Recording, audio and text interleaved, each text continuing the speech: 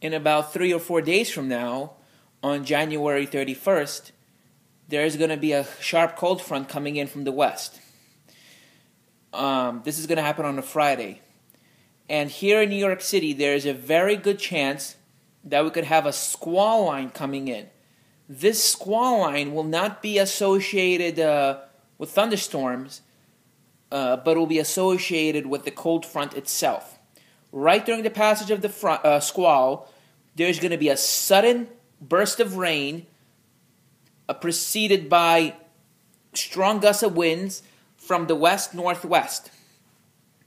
And these gusts could exceed 50, 60 miles per hour, and it should last 3 to 5 minutes. But it's going to be raining all day long, and the squall might have some thunder associated with it. And after the squall comes through, there is going to be a lingering rain, and temperatures will be rapidly falling through the 40s and into the 30s. And there is a chance that some sleet or snow might fall towards the very end of the precipitation in New York City. Unlikely. This is more likely north and west of the city, like in the Sussex County, New Jersey, Dutchess County, Ulster County in upstate New York, and maybe far western Westchester and Rockland counties. But after that, there's going to be a break, and there's going to be some sort of clipper system that's going to come in from the northwest, move into the Great Plains, and then come into the southeast, and then go from southwest to northeast.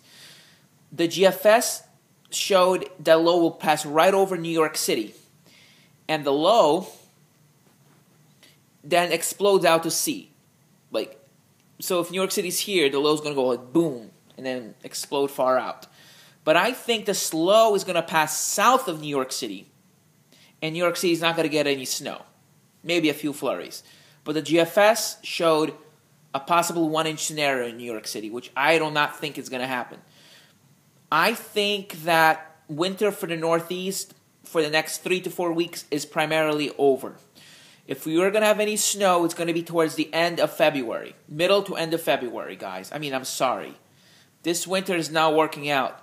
All climate, the forecast on NOAA.gov show the NAO, or North Atlantic Oscillation, going positive, the AO going positive, and the PNA going negative. That is not a good scenario for snow. If you want snow, the PNA has to be positive. The NAO has to be neutral or negative, and the AO has to be negative. Everything's going to work out that way towards the end of February.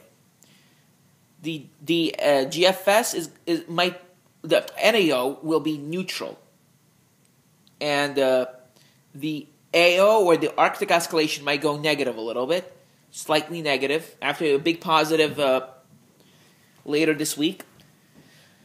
And the PNA currently is positive, but then it's going to go negative, and then it's going to become positive again towards the end of February. When this happens, we might have a snowstorm, but I don't know if that's going to happen.